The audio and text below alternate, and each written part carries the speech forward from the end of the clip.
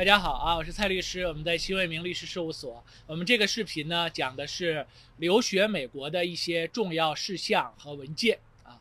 那么最近呢，大家可能听说过，就是讲到呢，冯小刚说移民美国了，然后呢，也有的说张艺谋移民美国了。后来呢，至少我看到说冯小刚呢又出来回应说啊，他自己还没有移民，只是送孩子到美国上学啊。那不管个人是否移民了呢，从这方面我们可以看到，不管你是否办美国绿卡，也可以送孩子留学美国。这个呢，我们大家看到，目前为止呢，中国仍然是留学美国的最大的生源国，有30多万留学生在美国。今天呢，我们和我的女儿 Sabrina 也在我们律所工作，同时在 MIT 上学啊。我们一块讲一下呢，关于留学美国的一些重要的材料啊、准备工作等等。那么我们大家知道呢，一般来说，那你申请留学，比如说不管是读本科还是读研究生，需要有成绩单啊，GPA， 然后呢需要有来自老师和有的时候呢学校的 counselor 的推荐信。一般呢，很多学生还有这个标准化考试的成绩，比如说 SAT、ACT 啊。对于研究生呢，可以考GRE、GMAT 等等。那么除了这些以外呢，一般来说还需要有一个 college essay 或者 personal statement 啊，以及其他的 writing sample 啊，这些个人的文件。除此以外呢，还有比如说个人参加课外活动 extracurricular activity 啊，这些方面，比如说不管是科研、体育、艺术，还有志愿者活动等等。那一会儿呢，我们会更多的讨论这方面的问题。那像前面提到的呢，很多人嘛，那你不管是否个人办移民美国，不管是现在自己是否已经情况 ready 或者符合条件，也都可以考虑呢送孩子留学美国。我们律所的微信公众号就叫做美本美高留学指南，这个呢一方面也是为了方便想要送孩子留学的人啊，从这方面来阅读了解信息。那我们知道很多人办美国移民也都是为了孩子将来的发展。此前我们也讲到过，比如说我们律所的客户有一些人已经有加拿大的枫叶卡，或者说已经有加拿大国籍，但是考虑呢还是要到美国来继续发展，因为总体来说呢，美国经济更发达，平均收入更高啊，人均的 GDP 数字更高，那有更多的事业发展的空间。此后呢，我们也会有更多的关于留学美国的一些文章和视频，大家可以参考我们的微信公众号、我们律所的网站、我们的电子书、我们在美国攻略网站的专栏文章，还有呢我们的 YouTube 视频。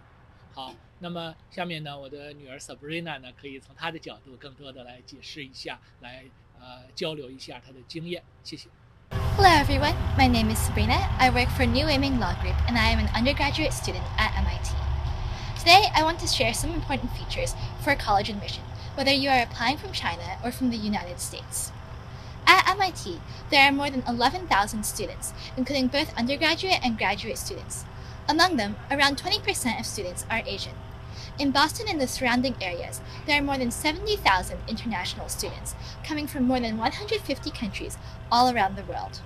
Obviously, the United States, including areas like New England, the New York City metro area, and California, are still top destinations for students who often compete for the top-ranked universities. So, how can you get into your dream school? I would like to share some of my own experiences and observations. First, your high school GPA is very important. Besides the grades you receive, the courses that you take are also highly relevant. If a student takes a good number of AP, IB, or honors courses and receives good grades, she not only boosts her GPA, but also demonstrates her strong ability in studying and facing challenges, as well as her perseverance. The AP and IB courses are even more important nowadays than before because, first, many high schools no longer report the place you rank among other students, and second, there are no longer SAT subject tests, so the SAT and the SAT general test itself has become optional for many universities. Now, speaking of the SAT and the ACT, as you know, these days many American universities no longer retire such standardized test scores. However, if you believe you can receive high scores on these tests, it is still a good idea to take them as an indicator of your academic success to add credentials to your profile.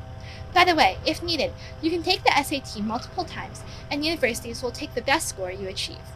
In addition, some American universities, including MIT, still require standardized test scores. Next, letters of recommendation from your high school teachers and counselor. These are subjective instead of objective evidence, but they reflect how experienced educators evaluate your performance, capability, potential, and interests, and how they recognize your strengths and weaknesses. These letters need to come from teachers who have sufficient experience and knowledge of you, who can explain how they interacted with you and drew their conclusions with specific descriptions and sometimes examples to show your academic performance, personality, and character, instead of using hollow words and general expressions. Then, there are college application essays, or personal statements, which present who you are, demonstrate your point of view towards various issues, and express your strengths. Remember, the universities are not looking for students who are perfect, or for someone who is shaped under a standard model. Instead, the schools want to see the real you and see what you can add to their student body. Therefore, focusing on who you are, your interests, why you chose this school and sometimes this particular major, what you have learned in the past, and how well prepared you are for college, how you can overcome challenges and obstacles, and where your uniqueness lies is very important. Next, the extracurricular activities. Colleges and universities value your participation in these activities, not just to see what you did besides studying or whether you won something during high school years. Instead, colleges look at how long you have been involved in these activities and to what extent you have attended and committed to their works out of your interests.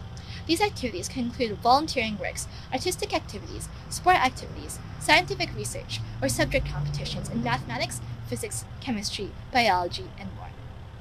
Of course, there are other subtle and detailed factors that matter.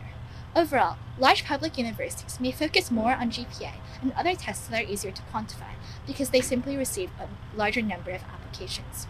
On the other hand, private colleges and selective schools often look more towards the broad picture, especially the essays and recommendation letters. One last thing, if you have U.S. citizenship or permanent residency, green card, that can help your college application. After all, the majority of students admitted by American universities are, well, residents in America. If you have more questions regarding U.S. green card application, please check out New Women Law Group's YouTube channel and email to info@nwmlaw.com for additional information.